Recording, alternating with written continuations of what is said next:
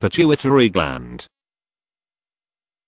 Pituitary gland, the main endocrine gland. It is a small structure in the head. It is called the master gland because it produces hormones that control other glands and many body functions including growth. The pituitary consists of the anterior and posterior pituitary. The anterior pituitary is the front portion of the pituitary. Hormones secreted by it influence growth, sexual development, skin pigmentation, thyroid function, and adrenocortical function. These influences are exerted through the effects of pituitary hormones on other endocrine glands except for growth hormone, which acts directly on cells. The effects of underfunction of the anterior pituitary include growth retardation, dwarfism, in childhood and a decrease in all other endocrine gland functions normally under the control of the anterior pituitary, except the parathyroid glands. The results of overfunction of the anterior pituitary include overgrowth, gigantism, in children and a condition called acromegaly in adults.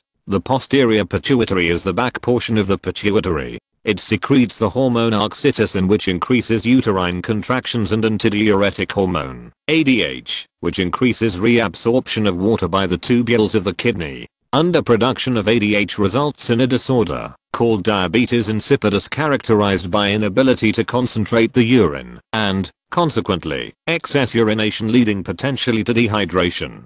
The urine is insipid, overly dilute.